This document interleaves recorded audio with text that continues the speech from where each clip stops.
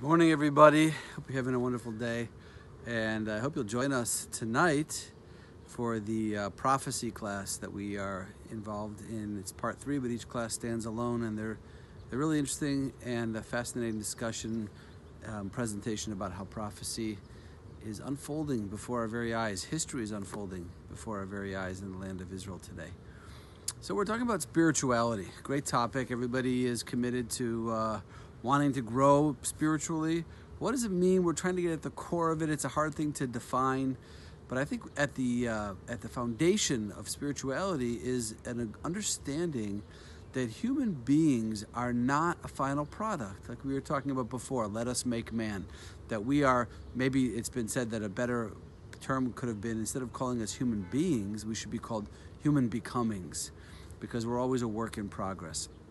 And there's an understanding that we are just more than the kind of the sum of our biological makeup, and that we always have the ability to change. I remember once having a conversation, I'm sure you've heard me say this before, but I was talking to somebody and I was trying to encourage them to consider, growth and changing in certain ways. And this person said to me, "But Rabbi, you can't teach an old dog new tricks."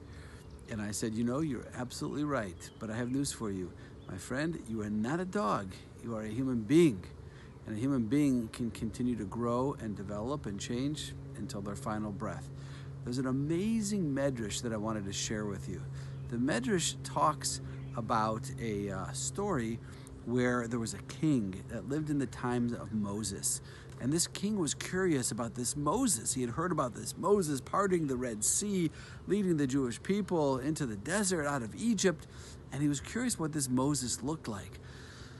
So he hired a number of artists to go and find this person, Moses, and paint a portrait or several portraits of him, and to come back.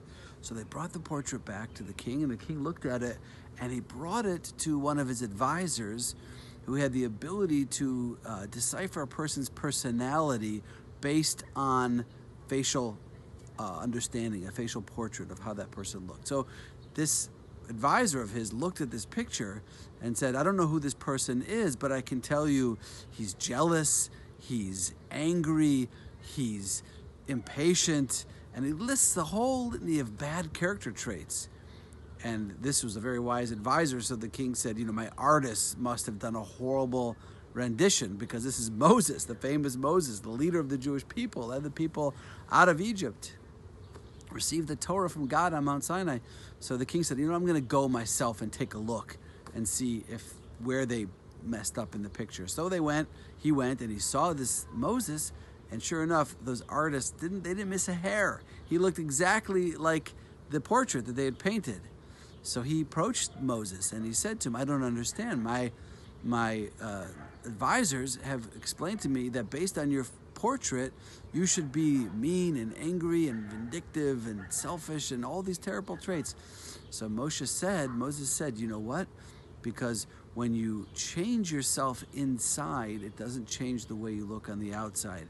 I was born with all of those negative traits that your advisors saw, with all those bad qualities.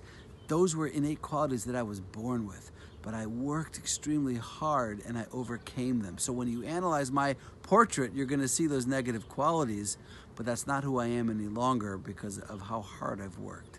It's an amazing medrash, an amazing story, and it makes us realize that we always have the ability to change ourselves, to improve upon ourselves, because we are human becomings.